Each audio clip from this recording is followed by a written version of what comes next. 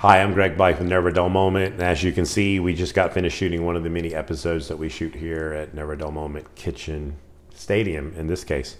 We just did a whetstone war, sharpening some knives, and it's been something on my mind for a while to share with you, and it is a sharpening tip. So you'll see the title of this video is 50-50 bevel, are you sure? And that's because all of us have a habit that we don't really know that we're doing. Some of us need to be a little bit more conscious of it. So if you've been watching us for the last year and a half, I mean, wow, it's really flying. We're a year and 3/4 already. Then you know that when I sharpen the knives, I'm right-handed. So one of the things that happens for a right-handed or left-handed knife sharpener depends is we have a favorite side that we start on. So if I were to show you on this stone, my favorite side would be, I would have the knife in my right hand, and I would sharpen the right-hand side of the knife first.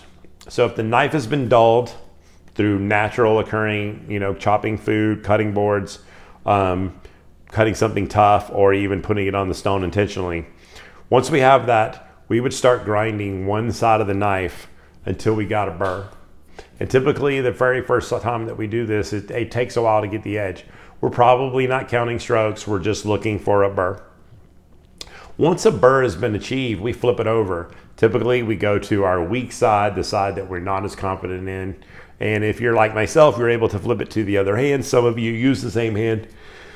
But in the end, what's happening is that you are sharpening the other side, and you're probably not giving it the same amount of strokes. And you're doing it until you feel a burr. And when you do so and you feel the burr, a lot of times what's happened is the burr has flipped over. So when you think about that, you actually haven't removed as much metal on your weak side as you did on your strong side, your more comfortable side. And if you do that continuously every single time you sharpen your knife, you're really taking it out of the 50-50 bevel and removing more metal from one side. So I wanted to share with you tonight the different solutions that I have for this. First of all, something that would make sense for you when you're doing your own knives. If you can remember how to do this or mark it down or whatever, just try sharpening the knives with the opposite side first. If you start with your left side when it's dull, you're going to do a certain amount of strokes to grind on that side. And then when you flip it over and you flip the burr over, you're going to sharpen less on the other. But remember, you already did the heavy grind on the right side first.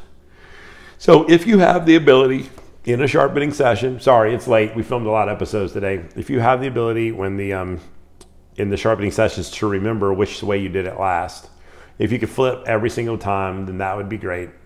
And then you would be able to even it out. But another way would be to count strokes. If you do the other side and you counted the amount of strokes you've done on the right side, whichever side you did first, if you count the other strokes, even though you flip the burr, so to speak, you can make sure that you're grinding the same amount of metal off. Okay, and that'd be a great way to make sure you have the same 50-50 burr. And then the last way that I want to share with you, it's a little bit more tedious, is that once you're done sharpening one side and get the burr, take the time and remove the burr from that side. If you don't have the burr hanging over, then when you go to your opposite side, you're going to create a brand new burr that didn't get flipped over, and then by doing so, you know you've ground the other side the same as you did the first one. Unfortunately, it does take a while to do that, and as you go to the next stone and so on, you're constantly removing the burr. Now, it does take a lot more time to do that, but if you're not able to count your strokes or you're not able to remember what you did last time, it is a way for you to get it done.